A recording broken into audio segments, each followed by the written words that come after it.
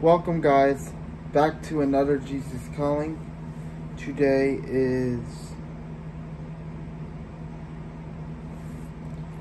September 19th.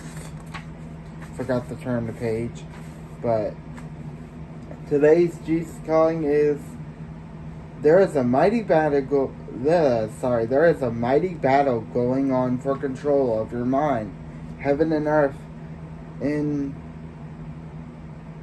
entrance in your mind. The tugs of both spheres influence your thinking. I created you with the capacity to experience fortresses of heaven.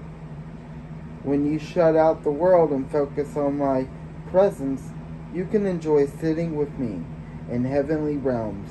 This is an incredible privilege I reserve for precious ones who belong to me and seek my face. Your greatest strength is your desire to spend time communicating with me. As you concentrate on me, my spirit fills your mind with life and peace. This world exerts a downward pull on your thoughts. Media bombards you with greed, lust, and symbolism. When you face these things, pray for protection and dismember. Stay in continual communication with me wherever you walk through the wastelands of this world. Refuse to worry, because this form of worldliness will weigh you down and block awareness of my presence.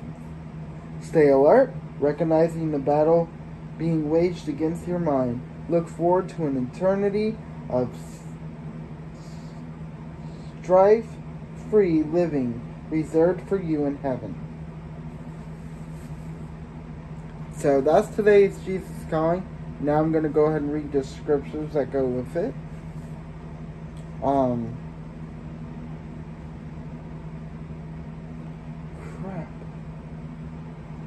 Ephelines 2:6. I said that wrong, I know.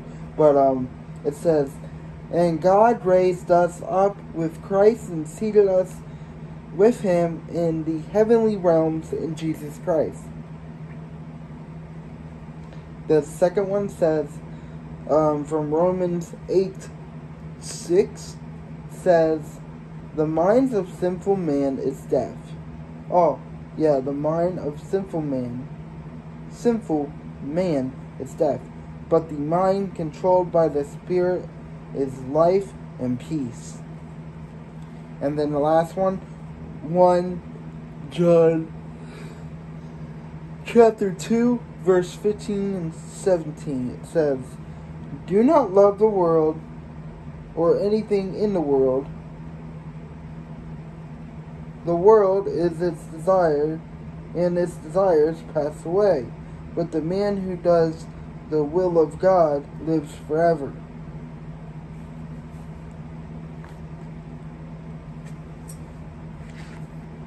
So, that is